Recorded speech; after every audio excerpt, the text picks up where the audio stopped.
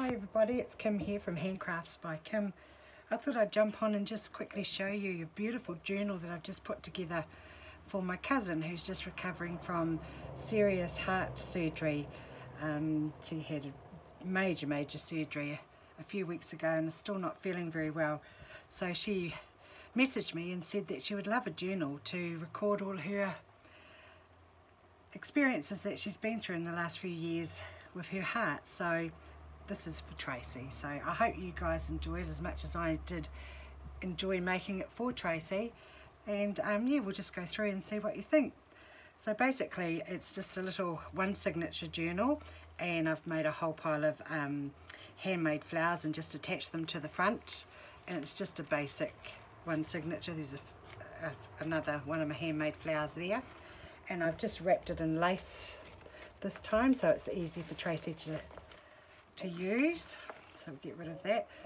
So I've included a lot of little hearts everywhere. She asked me to make sure I could put the odd heart in, so I've done that for her.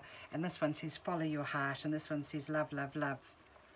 So on the first page I've attached a little blackboard heart and a little card that Tracey can write, and it's got a heart on it. I thought it was quite sweet. Just some beautiful paper that she can colour in. I've made a tag here, and it's just attached to another envelope with some journaling cards which I've attached, which are really old journaling cards. They're absolutely gorgeous. They're just little pictures of angels with roses and butterfly fairies, so hopefully Tracey will enjoy those. So they just live in there. Done another one of my little flowers. I've also been lucky enough to get some of this beautiful applique which a friend of mine gave the other day, so that would be really, I thought that would be really lovely in her journal. And this is a little tuck spot there, so she can put a little tag in. And on this side I have made a little fabric flip, and there's just a little pocket where another journaling card I've just made there for her with the word reflect on, so she can hide little messages in there. Another tuck spot for more bits and pieces, more records. I have done little bits of ephemera for Tracey, and I've actually cut out a picture of her. That's Tracey. So I thought she would think that was, she's got a great sense of humour, has Tracey, so she'll enjoy that. Some old music paper with, I've attached some beautiful roses. I got these from G Kerr, so her downloads are absolutely stunning, and I think a lot of these are from the Graphic Fairy, the little ephemera cards I've used. Just some beautiful writing paper and some more ephemera cards, little butterflies from G. I've included lots of little snippets for Tracey and some beautiful paper.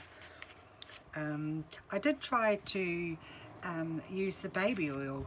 I've watched on someone's video that you can actually use the baby oil on the paper and it turns it more or less like vellum, which it has, but I'm finding even after 3 or 4 weeks it's still leaking onto my paper, which is not a biggie, but yeah, if anyone knows what I've done wrong, let me know. So I've just laced the edge of the paper, for this is a beautiful paper that was gifted to me, and just adorned most of the pages with just little bits of lace. Tracey loves lace. There's a nice piece of polka dot vellum and a little heart doily, and just another little page with lots of journaling spots and little envelopes. And these are beautiful little playing cards, which I've chosen the Joker cards because she'll think that's funny. I've made some little tags for her to use so she can write on, and some more journaling cards there. There's lots and lots of blank paper for Tracey to journal on. Pockets everywhere. I won't show you all of the stuff because keep some of the stuff surprise for Trace. So there's more laces, a double heart here, which I thought was rather beautiful. Just more little tuck spots everywhere. Cup of tea, I thought she might need a cup of tea. There's more journaling card and some beautiful vintage paper that I've included. Some little pins and dangles that I've made for her. Lots of journaling cards here. These are little envelopes and things. This is just a little fabric flip as well, which I've just attached it underneath this piece of card, so she can take that out if she wants. I've attached a little heart to the bottom of it, so, and adorned it with some beautiful applique flowers. There's a lovely little book here. It's just attached with the little rose, and she can just, these tiny little tags in there, so little bits and pieces where she can put, you know, results or photos, do whatever she likes. I'm sure she'll find lots and lots of goodies to put in. Here's just another little dangle with a little heart and a little tassel. The rest of the other half of the heart that was on the front of the book. And some more papers. I've just adorned these with little cut out hearts. There's more paper to write on. Some more vintage paper. Another little bit of bling. Tracey likes her bling. Another little blackboard heart. Some more paper for her to journal on. And I just decorated that page up. Just a bit of bling for Trace. And that's it. And just another little doily on the back. So I hope you guys like that. I hope Tracey likes it. I'm sure she will. So I'll have to send that off to New Zealand, and yeah, I look forward to hearing what she thinks.